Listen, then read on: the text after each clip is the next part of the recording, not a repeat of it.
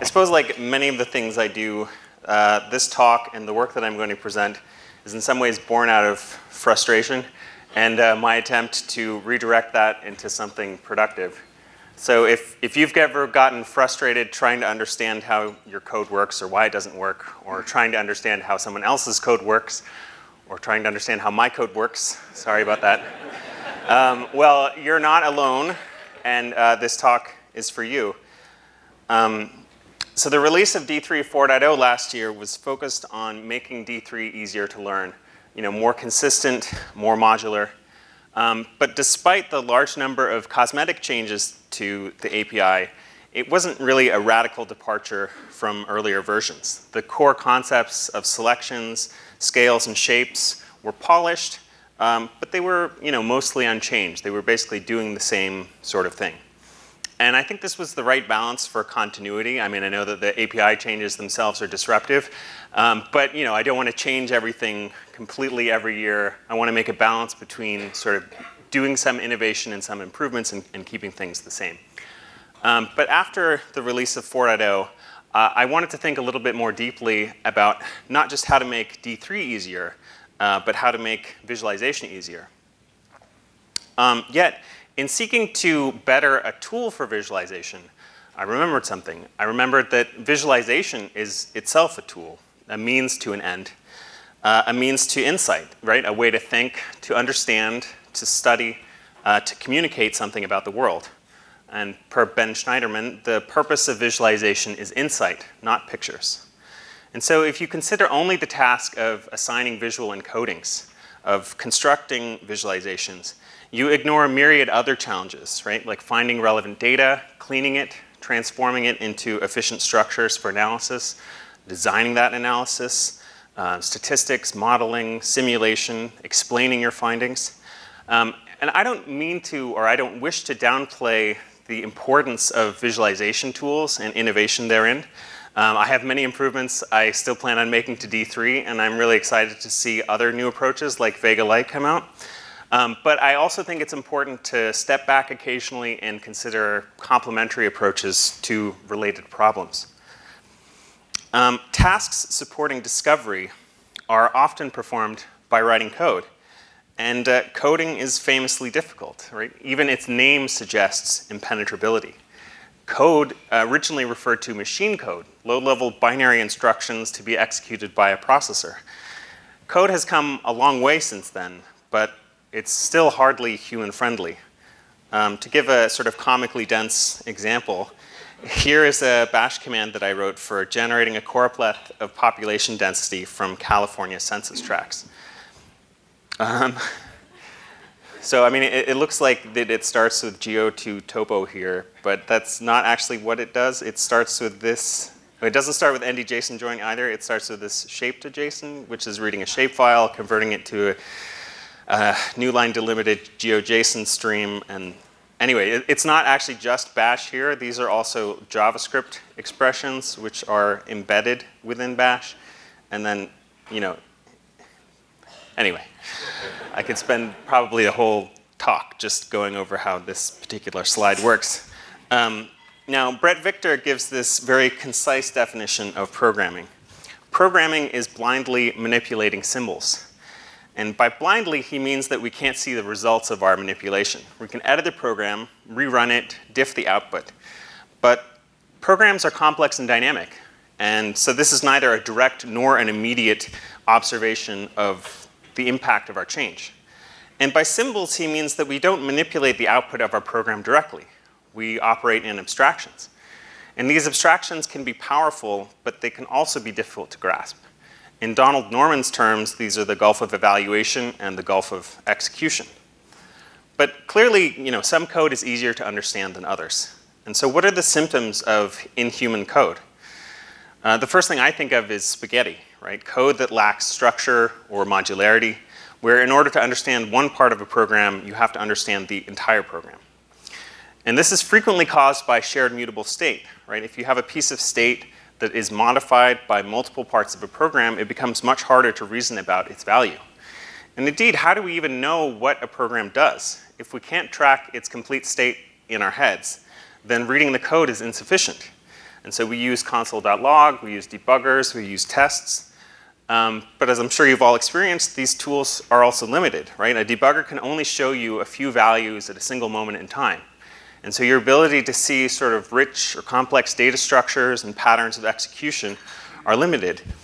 And so we continue to have great difficulty understanding what our code does. And sometimes it can feel like a miracle that anything works at all. And despite these challenges, we continue to write code, right? We're still writing code all the time for lots of different applications, more than ever before. And so why is that, right? Are we masochists?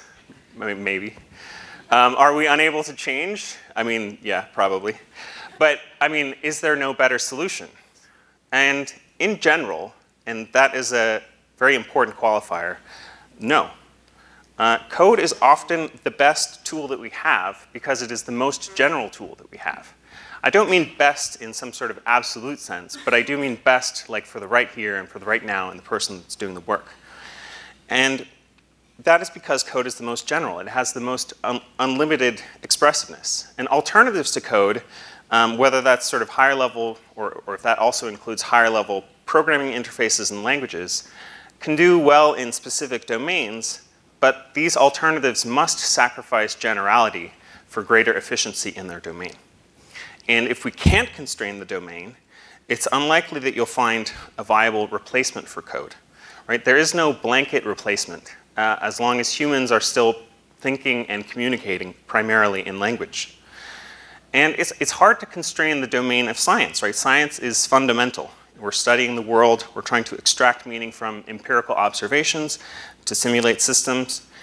And a medium to support discovery must be capable of expressing novel thought, right? Just as we don't use phrasal templates and Mad Libs for composing the written word, we can't be limited to chart templates for visualization or a drop-down menu of formulas for statistical analysis. We need more than configuration, right? We need to compose primitives into creations of our own design. And if our goal is to help people gain insight from observation, we must consider the general problem of how people code. Brett Victor had this to say about math, but it applies equally to code. The power to understand and predict the quantities of the world should not be restricted to those with a freakish knack for manipulating abstract symbols. Okay, so when I talk about it being hard to code, it's not just a question about making our workflow more convenient or more efficient. It's about empowering people to understand the world. Now, if we can't eliminate coding, can we at least make it easier for our sausage fingers and finite-sized brains? And to explore this question, I've been prototyping an integrated discovery environment called D3 Express. It's for exploratory data analysis, for understanding systems and algorithms, for teaching and sharing techniques in code, and for sharing interactive visual explanations. I do want to make visualization easier, but to do that, we need to make coding easier. I cannot pretend to make coding easy. The ideas we wish to express, explore, and explain may be irreducibly complex. But by reducing the cognitive burden of coding, we can make the analysis of quantitative phenomena more accessible to a wider audience. The first principle of D3 Express is reactivity. Rather than issuing commands to modify shared state, each piece of state in a reactive program defines how it is calculated, and the runtime manages their evaluation. The runtime propagates derived state. If you've written spreadsheet formulas, you've done reactive programming. This is a simple notebook in D3 Express just to illustrate reactive programming. It looks a bit like the browser's developer console, except here our work is saved automatically so that we can revisit it. And it's reactive. So in imperative programming, C equals A plus B copies the current value of A plus B into C, right? It's a value assignment. And that means if A or B changes, that C retains its original value until you execute a new value assignment. But in reactive programming, C equals A plus B is a variable definition.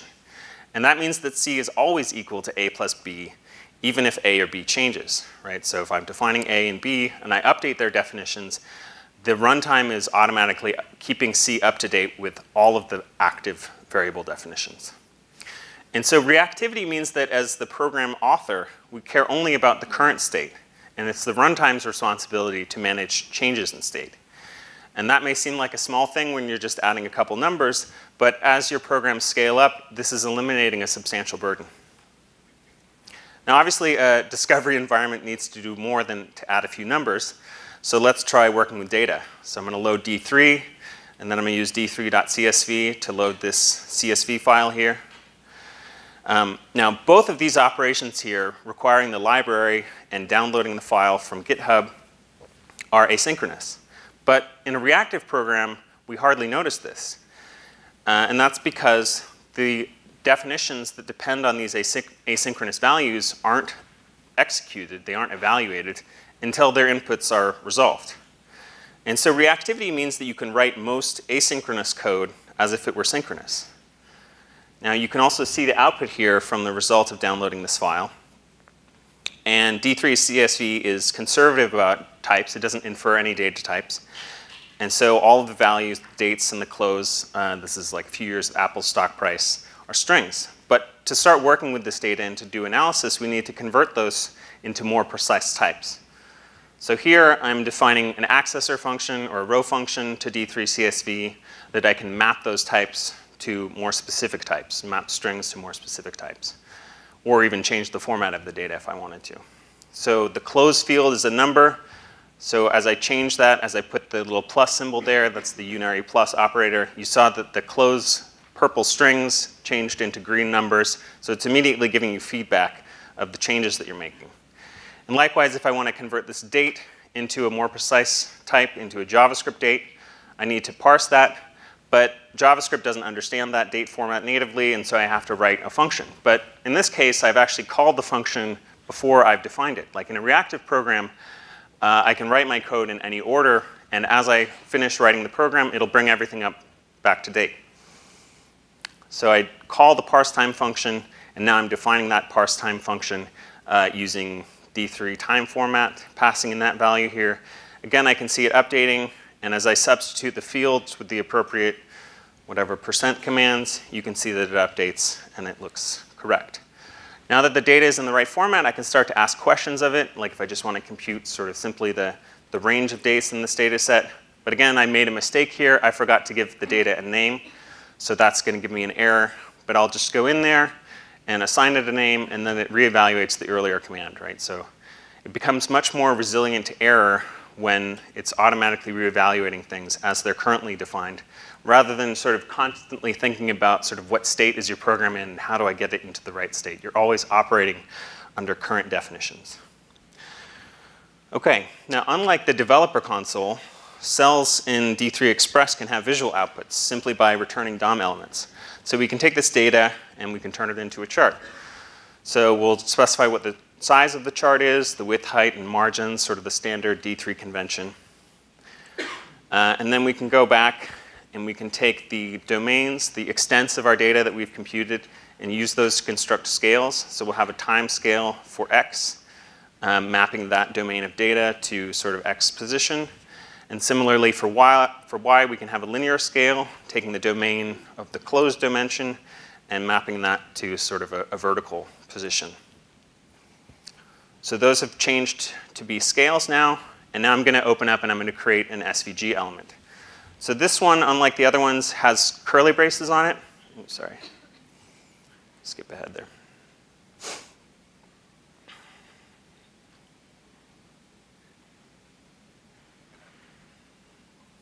So when I open up the SVG, I'm going to use curly braces so that I have sort of the ability to write an arbitrary block of code there. I'm not limited to just writing a very shorthand expression. And so inside of the SVG definition, I'm going to use dom.svg in order to create an SVG element. That's just a convenience wrapper on top of document.createElementNS. The idea is that your notebooks, they're basically just working with detached DOM nodes, and then by returning those nodes, they end up getting displayed in the browser. Right, so this starts out, it's just an empty SVG node, and then I'm going to start to add some structure to that using D3 selection. Like I can add an axis here, and by default, that's going to be at the top because it's rooted at the origin in the top left corner. Then I can specify my translate function, or sorry, my transform attribute to move that down. Take that code, copy it, and make the y-axis, which goes there on the left. And so as I'm making these changes, I can sort of immediately see what the effect is on the output, right? I'm not having to sort of constantly switch between my editor and then reloading it in the browser. Likewise, when I want to add the actual path there to draw the line, I can add a path element. I'm going to need a function in order to compute the geometry for that path. So I can use d3line and then pass in the right x and y accessors using our scales and pulling out the appropriate fields. That looks data-driven, but it's not quite right because path elements, of course, filled black by default in SVG. So we'll change those attributes to remove the fill and replace it with a blue stroke. Now, that's a very basic line chart. But already you can see that the program's topology is starting to become more complex. So this is the directed acyclic graph of references in that line chart. And this graph was itself made by D3 Express using GraphViz. And the 93 at the bottom is the sort of unnamed cell, which is the SVG output. So a few observations of this graph, right? It's now trivial to take our chart definition and make it responsive. Right? The width, the height, and the margin feed into the scales. They feed into the SVG definition. They're currently defined as constants, but if we wanted to make this chart responsive to the window size, we could just replace those definitions appropriately and everything else would update. Likewise, if we want to replace the data, if we want to have like a real-time data stream coming in there, we're just replacing the data definition, and now our static chart becomes a dynamic chart. And I'll show that shortly in action. But before then, let's look sort of more closely at the difference between the imperative style of coding and the reactive style. So this is your sort of typical D3 code that you might see on blocks.org in some of my examples, where on page load, you're defining a scale. But on page load, you don't have the data available, so you can't initialize the domain of your X scale. And so then later, after the data loads, you're defining the scale or the domain of your X scale. And so if you think about it, you're separating the definition of this object into two places in your code. And you can have sort of arbitrary amounts of unrelated code separating those definitions. If you compare that to the reactive definition is centralized because we no longer care about the order of execution and the dependencies in our code, right? Those are now managed by the runtime. And so we can centralize our definition. And so reactive programming is not just sort of about making things more convenient or saving you time. It's also about getting a cleaner code structure. And this is particularly useful if you want to be able to reuse these definitions in another program, right? Because your definitions are now localized and they're easier to copy and paste or to import into other documents. So lastly, on line charts, like despite the name D3 Express, you're not required to use D3, right? It's just doing DOM, it's doing JavaScript, and you can use whatever library or whatever format your browser supports to create your visualizations.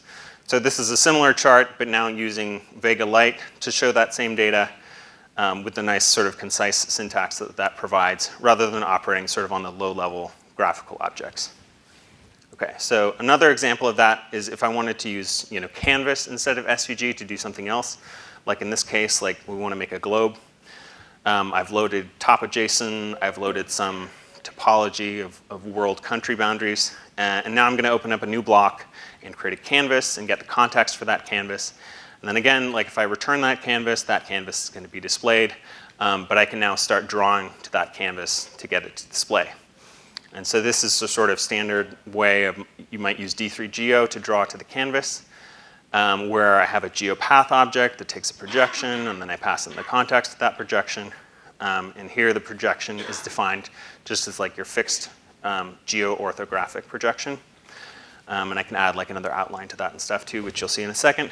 But I want to use this to sort of showcase another powerful feature of reactive programming, which is I can take a variable definition that's static, like this sort of fixed aspect orthographic projection, and then I can replace it with a dynamic definition, right, like a rotating projection. And I can do that only using sort of standard JavaScript, which is that I take the static definition of this projection as just a geo-orthographic, and I can replace it with a generator. So here you're seeing like a Mercator and equirectangular, and it's updating automatically. But if I put the star in front of the curly brace here, I'm now defining a generator that can yield multiple values rather than just a single value that's a constant.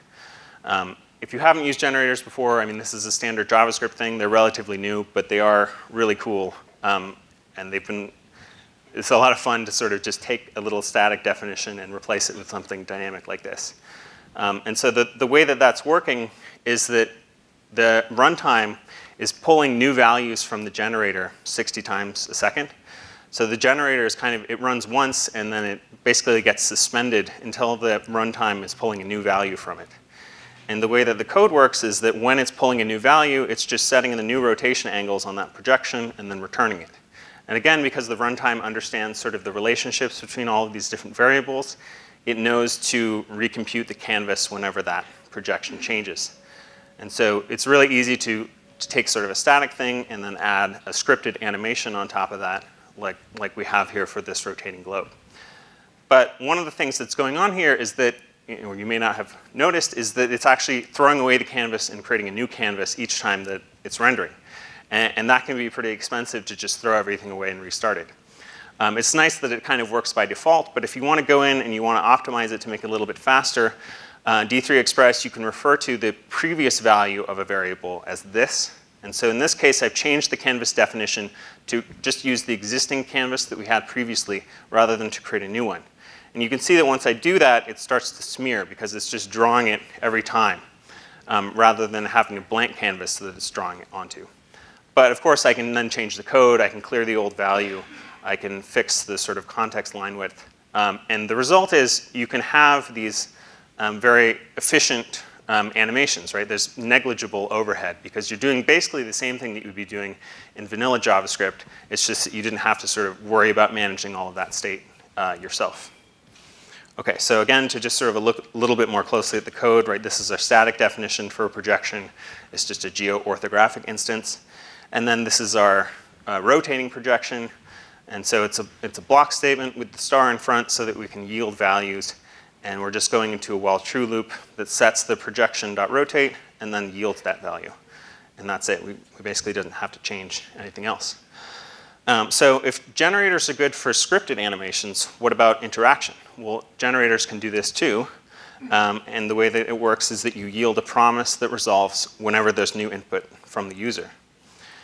So I'll illustrate that now by going back into this sort of rotating projection. And if we want to make this into an interactive rotation, the first thing we're going to need is sort of a little widget slider for the user to drag. So we can again do that by just creating the right DOM element here. So DOM.range is just, again, like document create element, creates an input element that says the type is range, min value is 180, max value is 180. You could write this all by hand, but it's nice to have sort of concise syntax.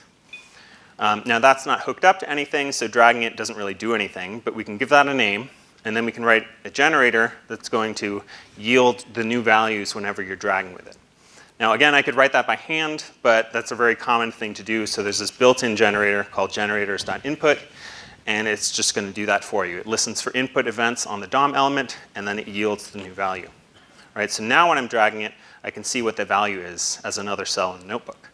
Likewise, I give that a name, take that angle, plug that into the rotation of the projection, and then now when I drag the slider, it goes back and forth, you can see that the globe is rotating. Now again, this is such a common thing to do that there's even a shorter syntax for that, where you can define both sort of the graphical interface, like the DOM element that's being displayed, and the value that gets exposed to code. So that's what the viewOf operator is. And it's two definitions in one. And they work exactly like the definitions that you just saw. It's just a slightly more concise definition of that. Okay. So again, this is our sort of long-form definition for an interactive projection, where we've got the projection, we've got the angle, which comes from the DOM element, which is the input range. And then this is the shorthand syntax for exactly the same thing, where we use viewOf angle. Okay, but the cool thing about this is that we now have the ability to sort of create arbitrary graphical interfaces and design the appropriate sort of programming interface, like the values that get exported along with that. you're not limited to just sort of sliders and drop-down menus and some fixed palette of user interface. So in this example, I'm actually going to create sort of like this complex compound input to make a color picker. So this is like a form here with the table inside of it, and then there's going to be an input for each of the channels in our color space, so hue, saturation, and lightness. And this is just using, so dom.html, it just takes a big string and it sets like the inner HTML of a div and returns that, so that I don't have to like create all of this stuff in JavaScript. I'm just kind of embedding an HTML fragment in my code. And then likewise, like here is where I'm sort of defining how this is going to be exposed to my code. I'm setting what the value is on the top level element. And so that's going to be updated whenever you drag the slider, whenever there's an input event. And it's defined here to create a D3 QPelix instance. And it also is sort of updating the outputs that go along with each of these inputs so that you can see what the values are in this table below. So when I drag the hue slider, it's both updating that hue angle that's next to it, and you can see that it's emitting a new color, which is displayed in the cell below. And then that is used sort of to set the background color of this div so that we can see what that color actually looks like. Okay, now that's sort of a toy example again of sort of defining a custom interface, but sort of where this starts intersecting with visualization starts to make it much more interesting. So this is a histogram showing the return of a few hundred stocks over a 5-year period. You can see that it's like a bell curve, right? That's the mode of that is slightly greater than 1, sort of expecting a positive annual return.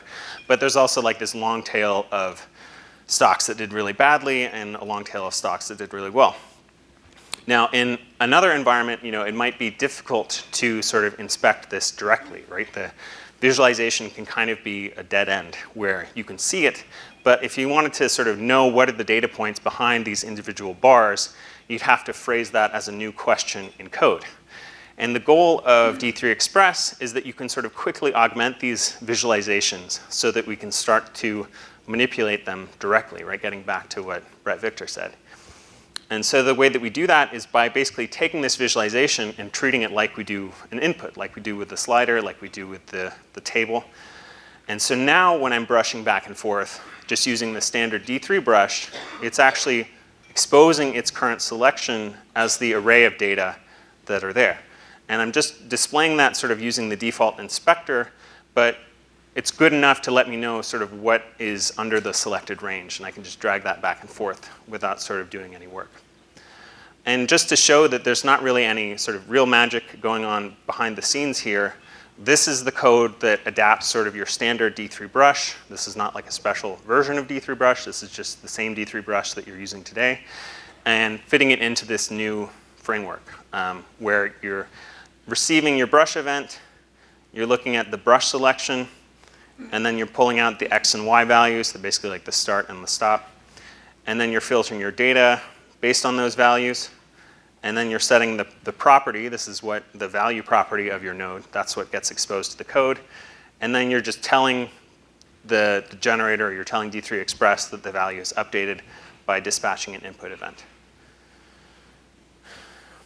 Now, another thing that you can do in D3 Express that's useful is that by default, these reactions to your code are going to be applied instantaneously. So whenever a variable changes, the runtime knows what depends on that, and it's going to recompute all the derived variables and update the display instantaneously. Sometimes, though, that's not what you want, right? You have something that changes, and you want to be able to observe what's changed. And so we want to use these animated transitions to have some object constancy. So in this, again, simple bar chart, I've written it in such a way it's using the D3 data join, and there's a transition that's staggered so that when this data updates, it's going to move the bars into their new position so that you can see how the values change. And then likewise, like this data set here, which is just sort of the frequency of English letters, is defined so that if you change the sort by value flag, it's going to be sorted either by descending frequency or sorted just lexicographically. And so now when I go back up to the top, and I change the value of this by using the checkbox, the code can sort of apply a transition from the old values to the new values. So you can use sort of access to the previous value both to improve performance and to get better visual output, because in the reactive system you can kind of opt in to controlling how these changes get applied. So again, it's sort of like opt-in complexity as you want to add richness to your implementation.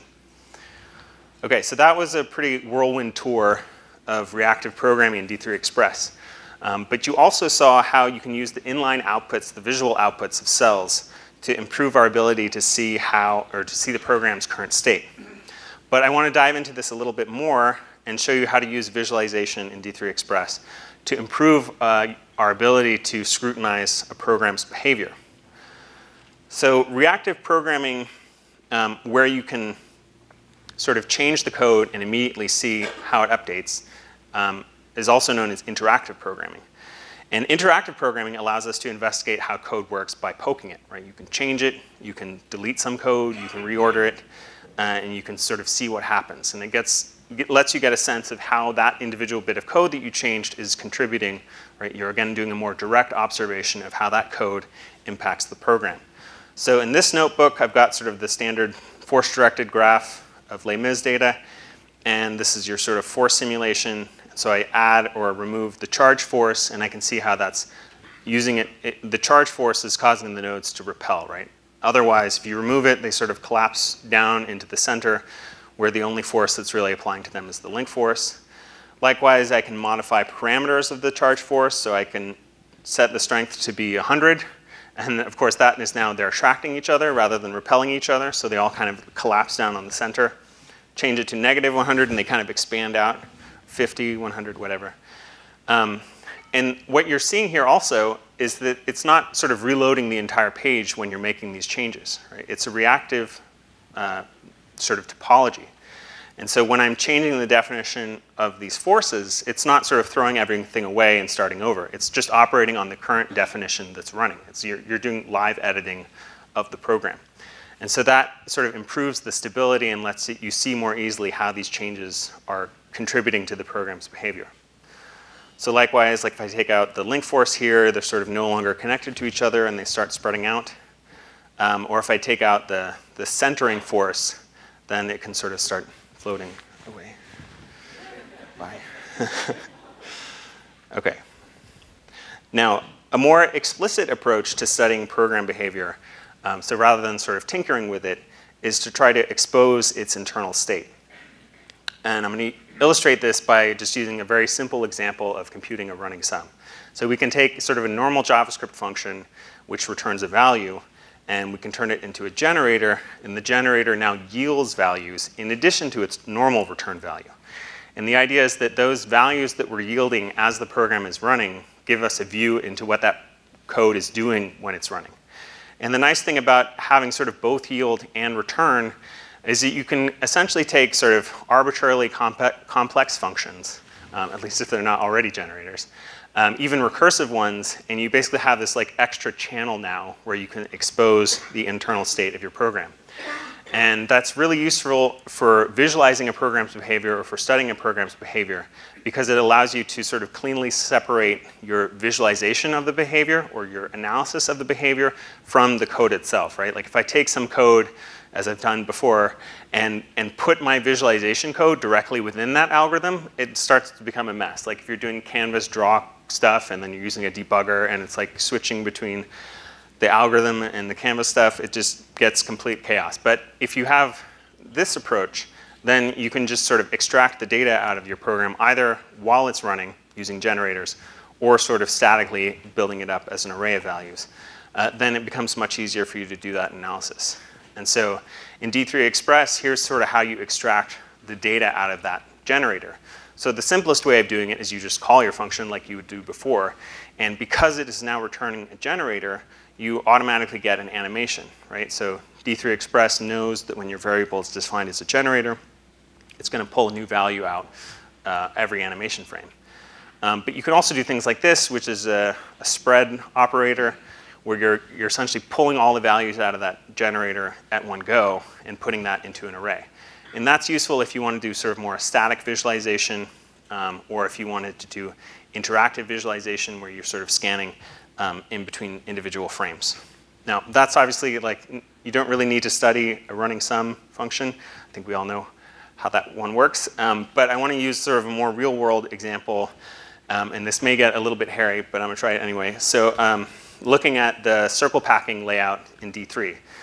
So you've probably seen this before. This is the flare class hierarchy. And hierarchical circle packing is basically like tree maps, but you have this sort of extra wasted space because you're nesting circles rather than squares. And that extra space is not really wasted. It sort of helps to indicate sort of the hierarchical structure in a way that's not always obvious with tree maps. Now, in order to produce these sort of diagrams, you first need to sort of lay out the individual circles, right? The set of siblings in part of your tree. And so this is sort of a little example of how that works, right? You have a set of circles that you want to pack in order, one at a time, into as small a space as possible without overlap, sort of a little bit like penguins huddling in Antarctica. And so your job is to place one of these circles at a time until you've placed all of the circles. And since you want the circles to be packed as tightly as possible, you know that like each new circle that you place should be tangent to at least one of these circles you've already placed. Actually, two of those circles. But if you just pick sort of an existing circle at random as you're placing the new circle as your tangent circle, you're going to waste a lot of time trying to put that new circle sort of in the middle of the pack, where it's going to overlap with the other circles that you've already put down. So ideally, as you're determining what your tangent circles are, you should only be considering the circles that are on the outside of the pack. But the problem is, like, how do you efficiently determine which circles are on the outside? And so Wang's algorithm, which is what's used by D3 and by other implementations of this layout, maintains a front chain. And that's what the red line here is. And the front chain represents sort of these outermost circles. And so when you're placing a new circle, it picks the circle on the front chain that is closest to the origin. And the new circle is placed tangent to this circle and its adjacent neighbor. And if there's no overlap with the other circles that are on the front chain, then it can just move on to the next circle. But if there is overlap, like as you see in this case here, where the big circle overlaps with the other circles that are on the front chain, then it needs to cut the front chain so that it can now choose a different pair of tangent circles and effectively move that overlapping circle out to the outside. And so if you look closely at this animation, you can actually see those moments where it's cutting the front chain as these sort of larger circles get kind of squeezed out of the pack and pushed down. Right? And so I find this kind of mesmerizing to look at. But more than sort of being eye candy, this animation and this notebook was extremely helpful for me for fixing a long-standing bug in D3's implementation, where there was a little bit of vague wording in the original paper, and it wasn't obvious which side, in some situations, of the front chain to cut, where you've got this like circular structure, and in some cases, it's not obvious which part of the front chain needs to be cut in order to place the new circle. And having the ability to sort of inspect the program to see what it's doing as it goes along, rather than just sort of seeing the output at the end and it being wrong, made it much easier to sort of isolate the conditions that led to the bug, to make a change to the algorithm and see how it affected those specific conditions without sort of starting over with new random output. Now, this is only sort of one part of circle packing. The other thing is that once you've sort of laid out your siblings, you need to compute the enclosing circle for that pack so that you can then move on to other parts of the hierarchy. The conventional way of doing this is that you just sort of scan the front chain and you pick the circle that is the farthest from the origin. And that works pretty well because the packs tend to be roughly circular. But sometimes the packs can be like sort of slightly shifted off to the side. And so that doesn't end up being an exact solution. And I learned that there's this algorithm called Welzel's algorithm that gives you the optimal solution, and it runs in linear time. And so there's really kind of no reason to not do that. I mean, it's a little bit more work to implement it, but if I can do it once and improve these things, even if it's only a slight improvement, that's good. And also, it's just fun to kind of understand how these things work. So Welzel's algorithm sort of is, again, an incremental algorithm. It's working on sort of one circle at a time. And it works in random order. And you can see just in this animation that it sort of very quickly, because of that approach, converges onto sort of roughly the right enclosing circle. But there is a chance, as you get sort of these circles that are on the outside, that it has to expand. So how does this algorithm work? Well, actually, one thing I should say is that this is sort of a slightly harder problem that I'm showing than what happens inside of the circle packing layout, because in circle packing, it already has the front chain. So it really only needs to compute the enclosing circle of the front chain. But here, I'm just sort of showing the general case where you have an arbitrary set of circles and you don't know the front chain ahead of time. OK, so how does this algorithm work? Well, let's assume that we already have an enclosing circle for some set of circles, for circles 0 through I minus 1. And it sounds sort of like circular to start assuming that we already know what the enclosing circle is, but this is kind of like how math works, how induction works, how we can start to build an algorithm as a starting point. So if we assume that we already have an enclosing circle for some set of circles, and all we want to do is sort of incorporate the next circle into our enclosing circle, well, if that new circle, which is the black one here, is already inside our enclosing circle, then we don't need to do anything, right? Our circle is fine, and we can just move on to the next one. But if the circle that we're trying to add is outside, it's not contained by the enclosing circle, then we need to compute what the new enclosing circle is. But we can actually make an observation about this new circle, and that is that if this circle is outside the enclosing circle, we know that it's the only circle that is outside the current enclosing circle. And that means that the new enclosing circle must be tangent to the new circle that we're placing, right? So that looks like this. But the problem is we don't know what those other two tangent circles are. They might not be the same as our previous enclosing circle. But the result is, like, if we know what one of the tangent circles is to the new enclosing circle, we can actually apply this algorithm recursively, where each time that we have a circle that's outside of our current enclosing circle, we recurse to find the next tangent circles. And we also know some other boundary conditions, like what the enclosing circle is when you just have one circle or two circles or three circles. It's called Apollonius's problem, and it's geometry. I'm not going to show the geometry proofs. This is already enough. But you can get a sense of sort of how this algorithm works and why it's able to terminate. OK, so now that we understand sort of this recursive structure, we can sort of produce a visualization that sort of shows this more complete view of how the algorithm works. And so from left to right here, you're seeing basically the four possible depths of the stack.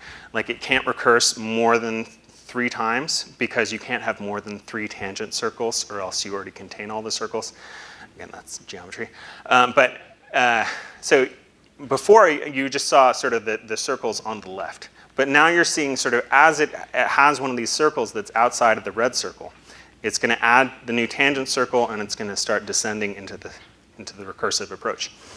But in addition to sort of showing you how this algorithm works, one of the nice things is that you can get a better sense of how much time the algorithm spends sort of in different states of the program.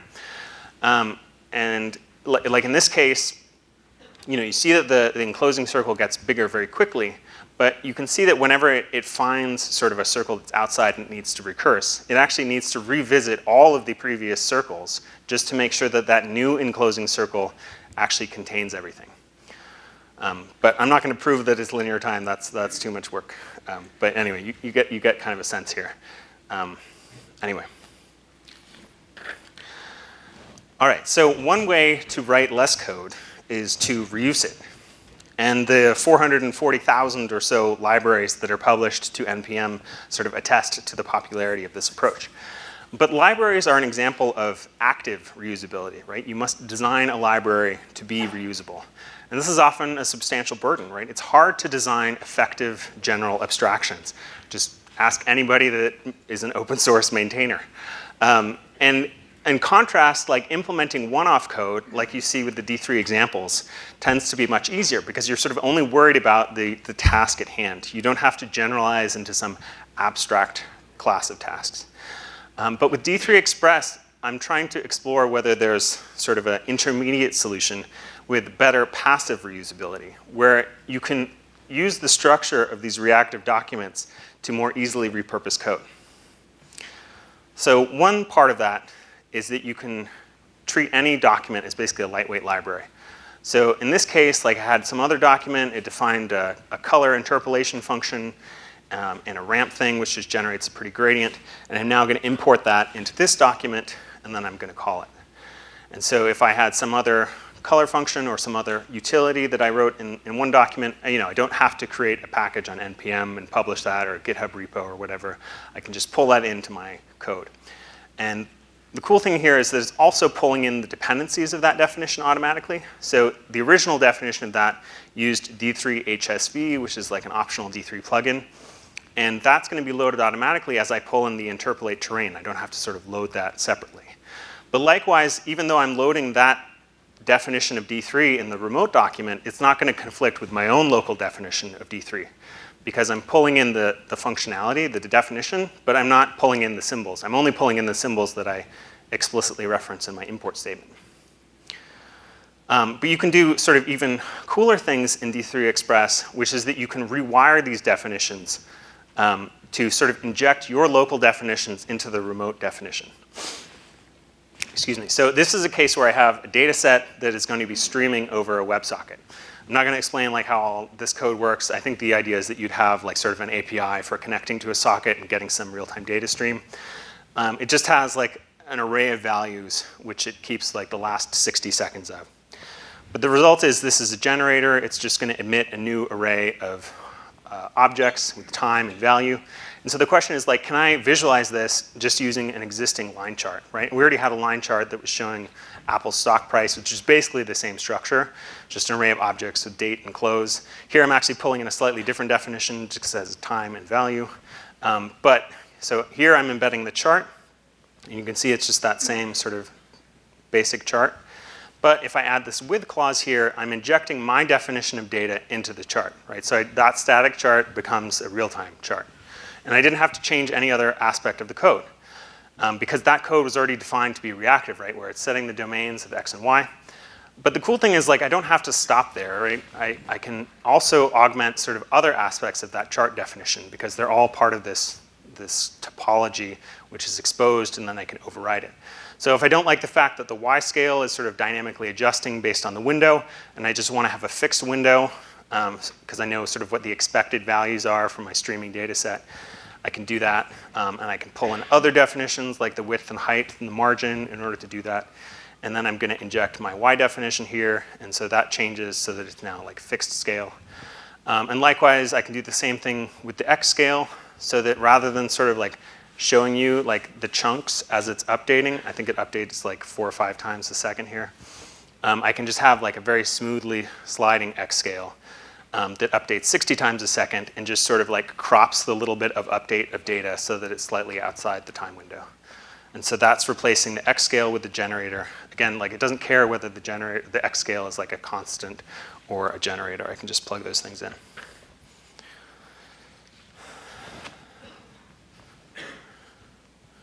All right, so like that.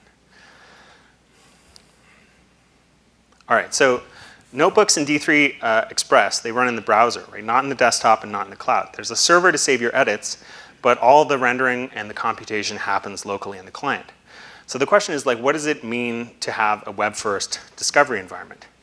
And in my view, a web-first discovery environment, it embraces web standards. That means vanilla JavaScript and the DOM. It works with today's open source, whether that's like snippets that you find on the web or whether that's libraries you're getting from NPM. And it tries to minimize the amount of like specialized knowledge that you need to be productive in this new environment. There is some new syntax in D3 Express for reactivity, but I've tried to keep that as small and as familiar as possible, right? So it's using generators to define sort of these dynamic values. These are sort of all of the forms of variable definitions, and they're just, expression, block statement, sort of a generator block statement, and your standard sort of function definition. Probably more important, though, is that your code can now run everywhere, right? So if it can run in your browser, if it's using web standards, it can run in anybody else's browser, right? There's nothing to install. And that means that it becomes much easier for others to repeat and validate your analysis, right? And by extension, your code for exploration can gracefully transition into code for explanation. You don't have to start over from scratch if you want to communicate your insights. I mean, it's great, and I want to commend journalists and scientists for increasingly being open and sharing their data and sharing their code. But I also think that sort of putting code up on GitHub isn't necessarily enough to make that reusable. Right? It's potentially a lot of work for people that want to run your code to recreate the necessary environment. I mean, maybe they need the right operating system, they need the right software to be installed, they need the right packages. Certainly they need familiarity with the tools that you're using and that sort of stuff. But if the code is running in the browser, again, there's nothing to install, and it just sort of works by default. So again, I mean, maybe should have gotten Brett to give this talk instead, but I'm going to end on another Brett Victor quote from the Explorable Explanations, to explain sort of the implications of this approach. So an active reader asks questions, considers alternatives, questions assumptions, and even questions the trustworthiness of the author. An active reader tries to generalize specific examples and devise specific examples for generalities. An active reader doesn't passively sponge up information, but uses the author's argument as a springboard for critical thought and deep understanding. And so, imagine if our algorithms are communicated not just in prose, in PDFs, but they're shared in live code and they're shared with interactive visual diagrams. It becomes so much easier for the reader to sort of look at how they work and to question it and to tinker with it and to make modifications for that. Okay, so I want to end on a slight disappointment. This is a lot of work, and it's not ready for you to use yet. But I hope it's going to be ready very soon. You can actually sign up for like an early access thing when it's available on d3.express. That's a URL. But if you are interested in this stuff, please come talk to me about it. If you want to help me build this so that it's available sooner rather than later, please very much get in touch with that. And thank you.